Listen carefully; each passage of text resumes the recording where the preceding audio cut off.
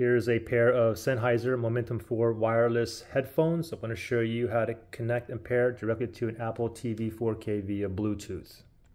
So very simple. So first thing you got to do is just go to the settings on your Apple TV. So you can click the tiles or the app button here until you see all the apps pop up.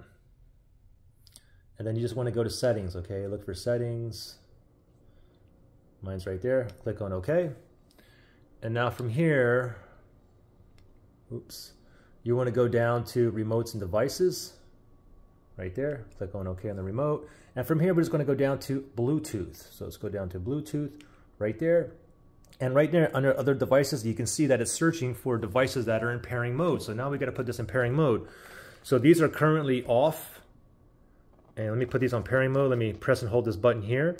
You just press and hold and wait till all the lights start blinking up and down. I'm holding.